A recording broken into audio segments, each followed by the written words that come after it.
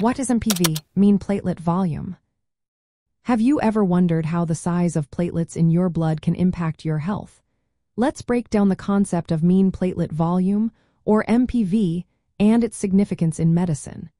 MPV is a measurement that indicates the average size of platelets, which are tiny cells in your blood responsible for clotting. When you get a cut, these platelets rush to the site to help stop the bleeding. MPV is usually part of a complete blood count, a common test that provides a snapshot of your blood health. The normal range for MPV is between 7 and 12 femtoliters. This measurement can tell us a lot about how well your bone marrow is producing platelets. Larger platelets are typically younger and more active, while smaller platelets are often older and less effective. In the fields of hematology and oncology, understanding MPV is particularly important, especially when it comes to conditions like thrombocytopenia. Thrombocytopenia is a condition where you have a low platelet count, which can increase the risk of bleeding.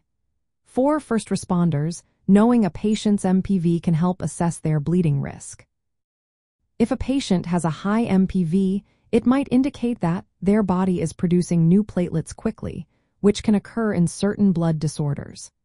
On the other hand, a low MPV may suggest that the body is not producing enough platelets, possibly due to bone marrow issues or the effects of some medications. For example, in emergency situations, a patient with thrombocytopenia and a high MPV could be at a greater risk for bleeding. This is because the rapid turnover of platelets means that while new platelets are being created, the overall count may still be low. First responders should be alert to these dynamics, as they can influence treatment decisions and the need for further medical evaluation.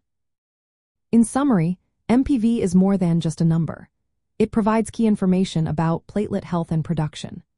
Understanding this measurement can help first responders and healthcare professionals make informed decisions about patient care, particularly in emergency and critical care settings. By keeping an eye on MPV, we can better manage the risks associated with thrombocytopenia and ensure patients receive the best possible care.